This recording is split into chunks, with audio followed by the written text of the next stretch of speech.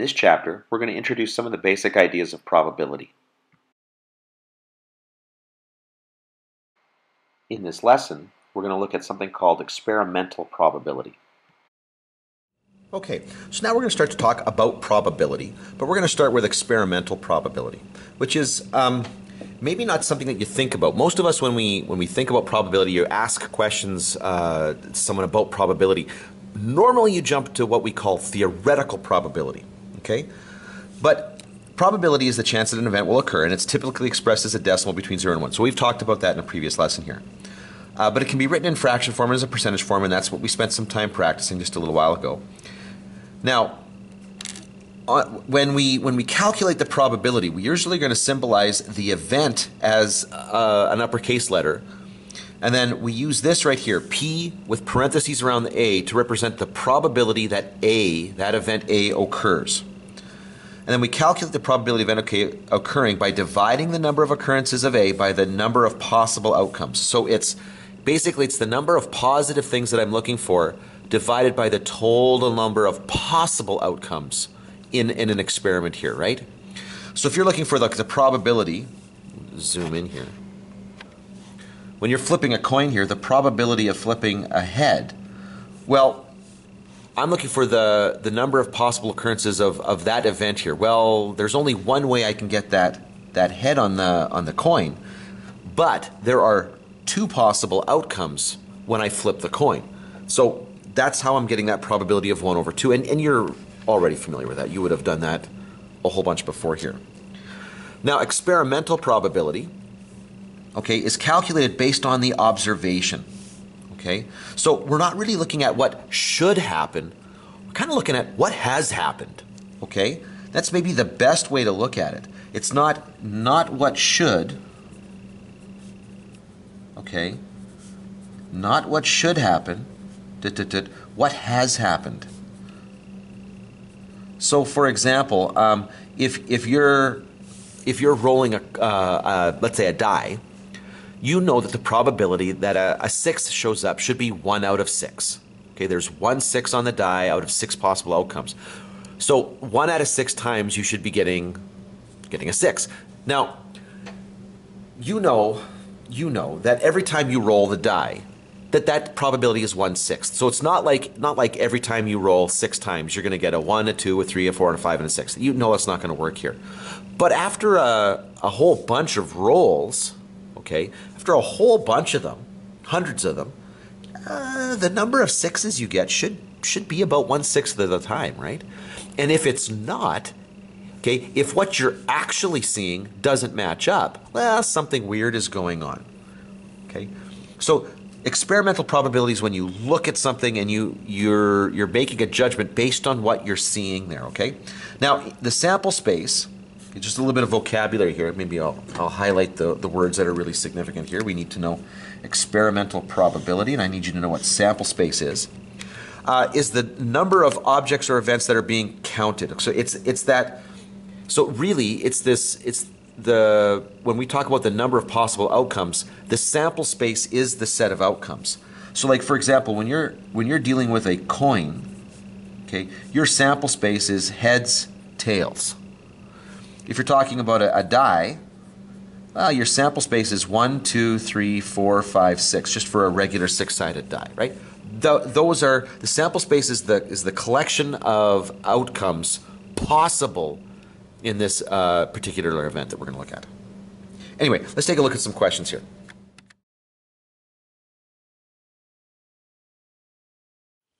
Okay, so now let's take a look at some questions here. So the first one says, Thomas surveyed a group of students at his school about the types of movies that they preferred, and he tabulated the results. And so here you go. Okay, we've got the results right here. So what is the probability that a randomly chosen student prefers comedies? Okay, well, what we need to do here is we need to first of all figure out, and by the way, this is based on the experiment that we just did, which is why we would consider this like an experimental probability, because we went and actually looked and got the data.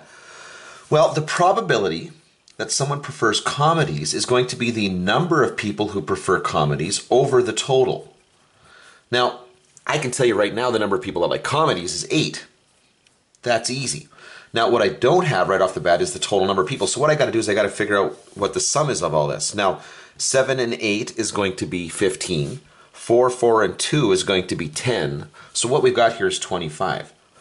And so the probability is going to be 8 out of 25. Now, that might not actually help you out all that much if you're not 100% comfortable with fractions in the way that work. So sometimes it's helpful to convert that to a decimal, okay? Because remember, probabilities are numbers between 0 and 1, and so 0.32, maybe that's a better way of writing that. Maybe that communicates more to you when you see it in that form, okay? It doesn't really matter. Now, what's the probability that a randomly chosen student prefers action or horror? So one or the other, right? It doesn't really matter here. So we're going to say prefers action or horror. Well, again, this is going to be out of the total, and again, I already know that that's going to be 25 because I did that sum here just a minute ago here. Now, how many students fall into the category of action or horror? Well, there are 7 here for action and 2 for horror. So that's going to be 7. And in math, you're frequently going to see or, okay, you're frequently going to see it that or implies addition. And so what this is going to be is 9 over 25. And let's take a quick look at what that looks like as a decimal. And it's just a little bit bigger than the previous one, will be 0.36. Okay, now let's go down here. Suppose Thomas comes from a small rural school with only 200 students. How many students would you expect to prefer dramas? Now, as soon as you decide that you're going to take your probabilities and make a prediction out of them, what we got to do here is we're going to do some multiplication, okay? So probabilities can be forced into these numbers that are between 0 and 1, and they kind of act really like a percentage there, right? So in order to get an actual number, what we're going to do is we're going to multiply the total. Okay, so we're going to multiply the total number of students in a school. So it's going to be the total multiplied by the probability of whatever it is that we're trying to do here. So probability of A here. Now, in this case here, this is going to be 200 students multiplied by the probability that they prefer dramas. Okay, so 200 students, and then, well, I know that there's 25, so I'm going to put my 25 here in the denominator here, okay? No, it's going to be 25, and then up in my numerator for preferred dramas, I'm going to have 4. Okay, so I've got 200 multiplied by 4 divided by 25, and when you plug that into your calculator, we can expect 32 students to like dramas. Now, does that guarantee that we're going to have 32 students that like dramas? Well, no. No, it doesn't. But it gives us a pretty good idea. And the reason why it gives us a pretty good idea here is because let's just kind of sidestep this right now. This is the number of students that I expect. He found the probability to be 4 over 25, okay? Which, when you multiply that by the total number of students, 200, that gets you 32 students here. Now, how many students did he pull out of the whole school? What percent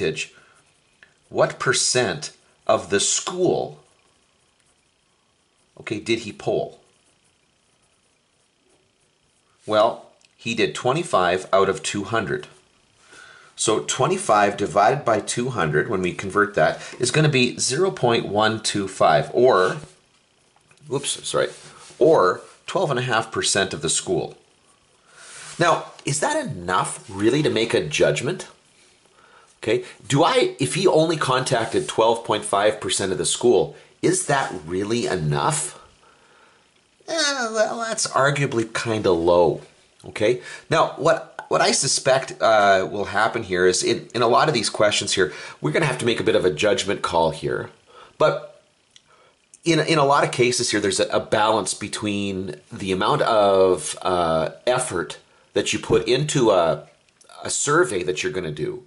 Okay, the amount of effort that you put in versus the value of the information that you're getting out of it, okay? So we'd probably argue that if you're talking to about, let's say, 30% of the group or so, you know, maybe 25, 30% of the group, that's probably a minimum. That's probably enough, okay? Now, it's better if you talk to more, the more people you talk to, but it might be impossible to talk to everybody. and not even practical to talk to everybody. So there's a bit of a balancing act here. Now look at this next question here. Alternately, suppose that Thomas goes to a school of 3,000 students. Is it logical to assume that his sample is representative of the whole population? And in this case, we have to say no. Okay? And it's because he would have surveyed. Okay, now let's take a quick look at this.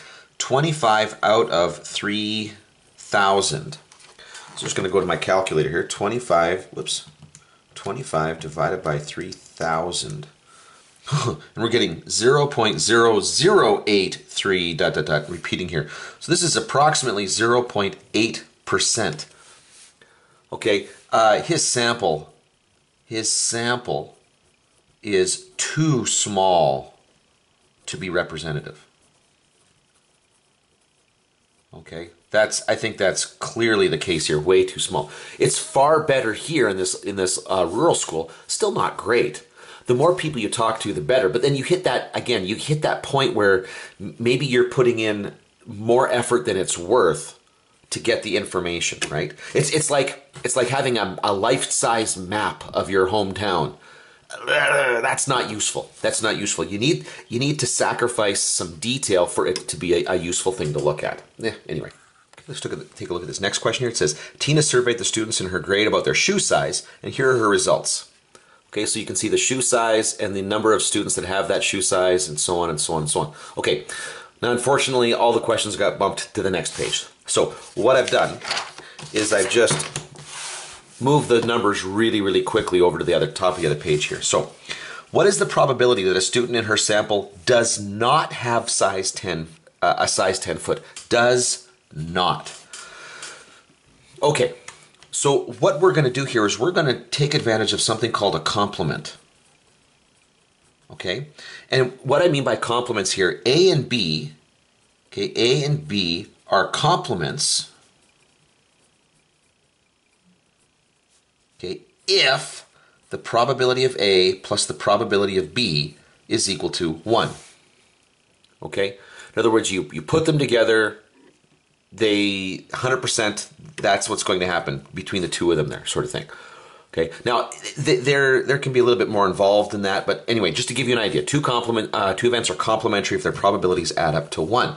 So basically, if one event doesn't happen, the other one will. So in other words here, I think what we want to do here is, in order to figure out the probability that a student does not have a shoe size of 10, and we're going to write that like this, and we're going to put a bar over top. Sometimes you'll see people put an apostrophe there, but the bar over top means the negative of this. What we're going to do here is I'm going to take 100% or 1, and I'm going to subtract the probability that the person does have a shoe size of 10. Now, there are 40 people here that have a shoe size of 10. So this is going to be 1 minus 40 over. Well, now I need the total.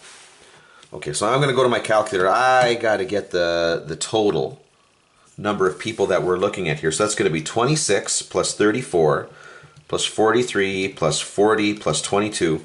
So altogether, that's going to be 165.